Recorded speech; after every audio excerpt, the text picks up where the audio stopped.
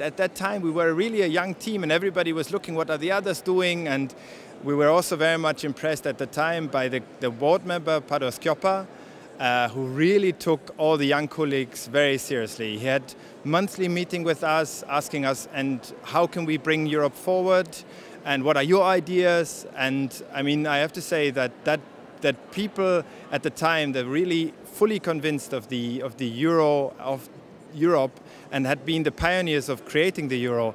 They really gave us a lot of enthusiasm and a lot of kind of energy, and it was very, I mean, we were very privileged to work with these kind of people at the time. My first day at the ECB was the 4th of January 1999. So I started with the euro.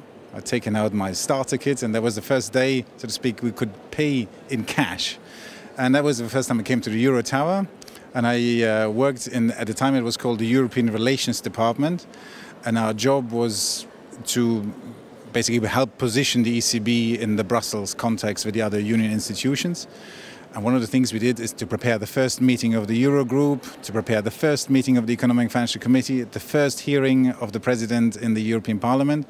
And it was, of course, very exciting because, as you know, an institution usually asks, how did we do it last time? But for us, there was no last time. And at the same time, we know that in the future, this institution will look back and say, how did we do it last time? And so everything we did not have a precedent, but we did set a precedent with the kind of things that we did. That was very exciting.